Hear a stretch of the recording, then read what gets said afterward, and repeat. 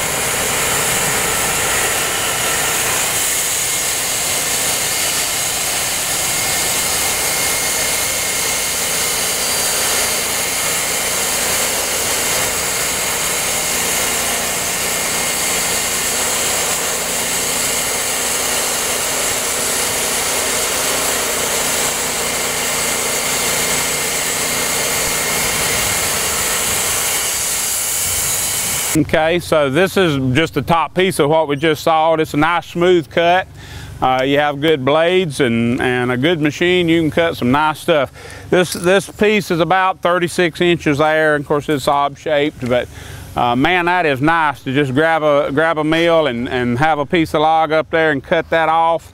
I'm gonna throw these things on Facebook and offer them out there for $50 a piece. I think some people get a lot more than that, but I'll just try to move things. But if you have interest in that, boy, it sure is nice, and you get all kind of character even with this split that's here in the middle and all these things around on the blemishes or whatever. They just look really nice when you finish those out, and all of y'all are woodworkers, so you kind of know what's going on there. But we build these mills, we build edgers, we make saw blades here, so give us a call. We'd be glad to help you. We've been in business a long time, 50 years, going all the way back into our beginning in saw repair business. So give us a call and talk to one of our salespeople, and we will do everything we can to help you out. Thank you.